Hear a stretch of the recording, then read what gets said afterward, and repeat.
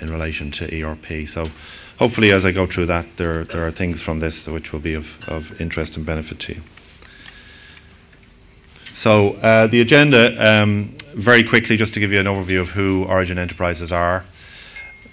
We set out on our journey on ERP in 2008, so what was our drivers for change at that point in time?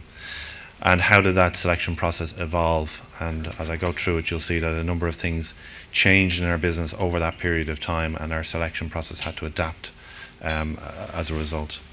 I'll give you a brief update as to where we are on the project to date, and I suppose we see our ERP as a journey rather than a destination, so this is very much a work in progress for us, and then the lessons that we've got from our experience to date. So Origin Enterprises, we're a leading agri-services group, predominantly in the UK. We're an Irish headquartered business, but 80% of our business will be in the UK, with interests in operations in Poland, the Ukraine and Norway as well. We originally came from a business called the Irish Agricultural Wholesale Society, which traces its roots back over 150 years, and as its name implies, is very much in the agricultural space, both in terms of manufacturing components, particularly fertilizer for the agricultural market, but also in terms of service and distribution and animal feed importation. Three main groupings today that we're involved in, I suppose represented by the three images there: agricultural advice or agronomy services, predominantly in the UK, giving advice to farmers on the best use of things like agrochemicals, fertilizer, crop nutrition more generally, use of seed as well, and also advice around, I suppose, increasing legislation requirements and compliance requirements around food. We have an interest in a food distribution business, manufacturing and distribution, I should say, in terms of cereal milling and then ambient food distribution, and also a manufacturing business in we own 50% of Europe's largest fish meal, fish oil producer as well, which is headquartered in Norway. So we're quite a diverse business, really. And in 2008, when we started on our ERP journey, we had quite a number of, I suppose, different businesses within our two main business groupings, which is food, where we've got flour, cereal milling, and ambient food distribution, which represented about 19% of the business. And then what we call more generally our agri-nutrition division, which encompasses agronomy, on-farm advisory services called agronomy services, direct farming in the Ukraine, where we actually have hectares that we farm ourselves, and then our sort of a more manufacturing businesses around the production of animal feed, the production of fertilizer, advice in the amenity market, which is things like golf clubs and councils and football clubs, and then the marine proteins, fish oil, fish meal business. Our challenge was really to try and bring an ERP to this very mixed landscape, and in particular there was a couple of pain points in the business when it came to ERP, predominantly in the sort of the agri-inputs area, but also in the marine proteins and oils business. So our drivers for change in 2008 was firstly risk, and that was our primary driver in making a change. Systems that we had employed in those divisions were end of life. They had been in place, classic legacy systems, as the previous speaker noted.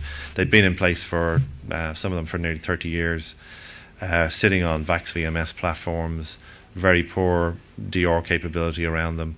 And also support represented a risk in that there was limited skills available around both the application and the platform. The other area, I suppose, as a consequence of legacy applications was around productivity and process, whereby because we had these sort of independent islands of legacy applications, we had a lot of manual process and reconciliations, poor visibility of stock mid-month, a lot of reliance on individuals who had been with the business a long time who knew how these systems operated. And strategically, Origin itself was founded in 2006. It was founded really to give those collection of businesses a new energy and access to capital, and we wanted to systemize our business model and make it scalable, not just in our existing markets but in other markets in Europe as well. I suppose the key point of this slide is that we didn't see any financial payback from an ERP implementation. We were looking to replace the systems in businesses which were well run, well managed, very lean operations, very low headcount, and we were looking at a significant investment in new systems, investment which frankly had been avoided for a long period of time. So one of the challenges we had to face, particularly at CFO level, was to say, listen, we're going to spend this money, we won't see a return out of this, it just simply won't occur. So we set about our selection process July 2008. All told, within those business groupings I identified there were 7 distinct businesses across the UK and Ireland. Our group runs very much on almost like a federated basis, so each business has its own managing director, its own finance director, sets its own business strategy loosely within the overall group strategy, and goes and does its own thing. So businesses which look very similar on paper but operate in different markets with different customers have very different processes and wanted to maintain that level of independence. So bringing them together and cajoling them really to come into this process as a single team was a challenge. Our scope was very much classic ERP, finance, manufacturing, distribution, plus commodity trading as well.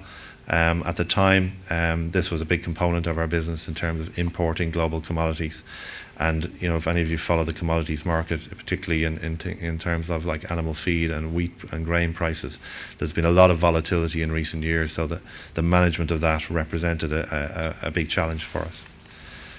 So we issued a detailed RFI, I suppose went through a fairly standard process whereby the team scored each of those on a number of headings that you'll see there. Got those people, I suppose, as part of our evaluation. We went through a process of shortlisting, demonstrations and presentations. We got the vendors then to visit our individual businesses off the shortlist to gain a greater understanding of our businesses so that they could then take that back into further presentations, scripted demonstrations, and then also we went and met, I think all told, we spoke with 11 different organisations using ERP today who are references for the various vendors. So it was quite a elongated process, particularly with the number of businesses that we had in scope and their level of independence.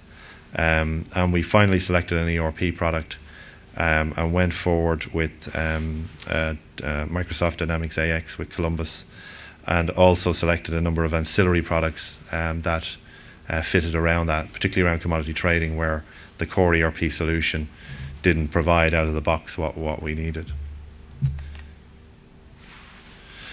But by the time we got to the end of that process, and by the time we'd ultimately made a decision, a lot had changed along the way for us.